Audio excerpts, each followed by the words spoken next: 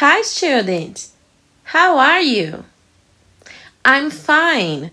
And you? How are you? Students, vocês lembram daquela história que a gente estava lendo há um tempinho atrás? Essa aqui, ó, The Impossible Escape. Lembram dela? Não? Era a história de dois amigos, Simon e Joe, que foram escalar uma montanha lá no Peru, chamada Ciula Grande. Hoje a gente vai descobrir o que acontece no final da história, ok? So let's go! In 1985, Joe and Simon decided to climb the Ciula Grande, ok?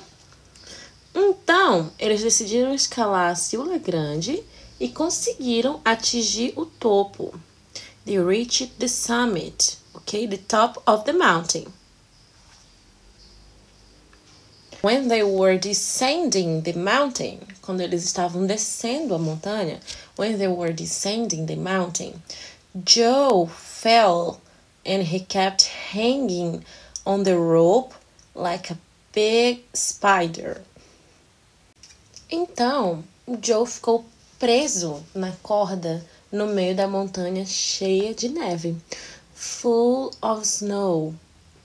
E Simon tentou ajudar. Joe thought he was going to die.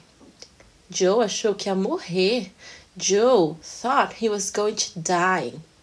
He broke his leg. Ele quebrou a perna. He broke his leg.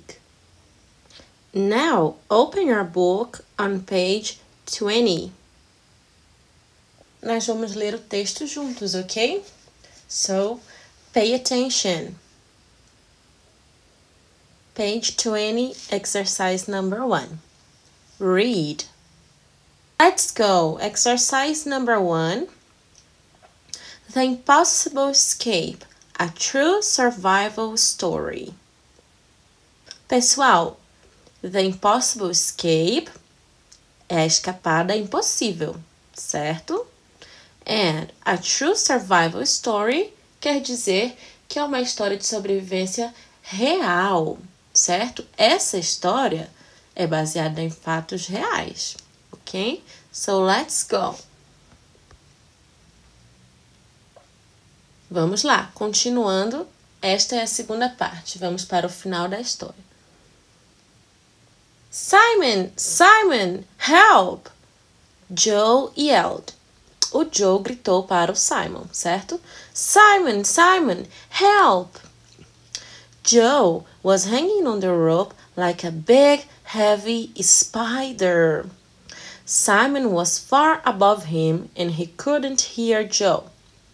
He only heard the wind. With the snow, it was impossible for the men to see each other. Simon attached himself to the mountain. He wanted to pull Joe up, but he couldn't. Ele não conseguia levantar o Joe, certo? Joe was too heavy, porque ele era muito pesado. Simon didn't know what to do. He waited there for a long time and he started to feel very tired and cold. Então, pessoal, pensa só. Eles estavam numa montanha cheia de neve, full of snow. Então, eles estavam começando a ficar tired and cold. It was very difficult for him to stand up. He couldn't go down the cliff. It was too dangerous. Além disso, era muito perigoso, né, pessoal? Imagina se acontece uma avalanche. Continuando. He didn't know what to do, but he needed a solution.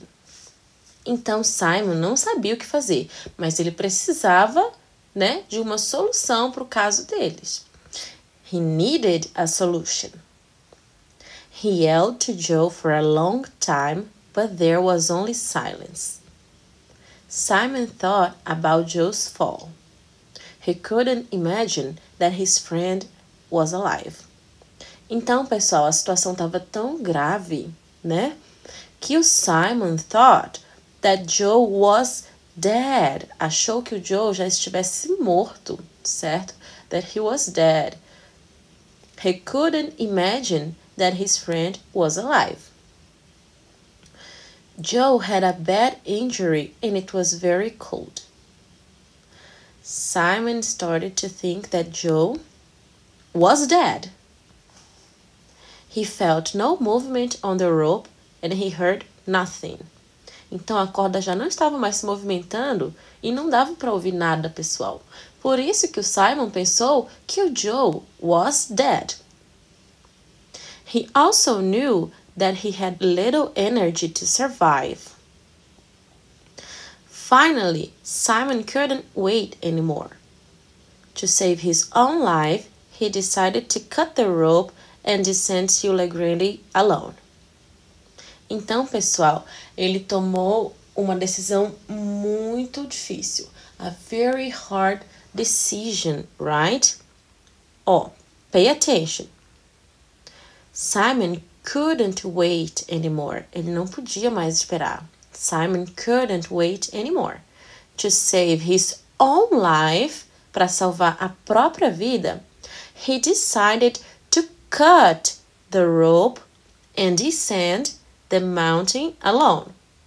Ele decidiu descer a montanha sozinho, certo? He took out his knife and cut the rope. In a second, the weight, his friend Joe, was gone.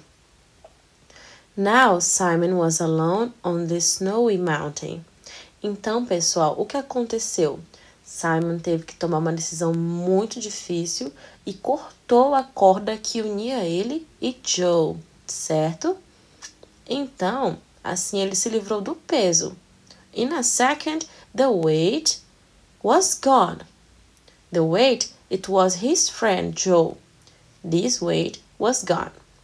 Now Simon was alone on the snowy mountain. Agora Simon estava sozinho na montanha cheia de neve. Oh, look! Joe wasn't dead. Students, Joe wasn't dead. When Simon cut the rope, Joe fell down the cliff and into a hole in the ice. Everything went dark. Então, pessoal, quando Joe caiu, ele foi rolando, né? Até um buraco no gelo. E tudo ficou escuro. Then Joe opened his eyes. Joe abriu os olhos, certo? Then Joe opened his eyes. He felt cold and his body was full of pain, but he was still alive. He looked around. Ele olhou em volta. He looked around. He saw a lot of ice. He was inside a glacier. Ele estava dentro de uma geleira. He was inside a glacier. His leg hurt a lot, and he remembered breaking it. Now, many other parts of his body hurt too. Então, pessoal, o corpo dele inteiro estava doendo. Many other parts of his body hurt too. Joe decided to continue down the mountain. He didn't want to die. He climbed through a tunnel in the ice. Então, pessoal, ele escalou por um túnel dentro do gelo. After a long time, he came out of the glacier. There was rock and ice all around him. Haviam pedras e gelo por toda parte. There was rock and ice all around him. He started slowly crawling and hopping back to base camp. E aí, pessoal, o que será que aconteceu agora, hein? A gente vai saber já já.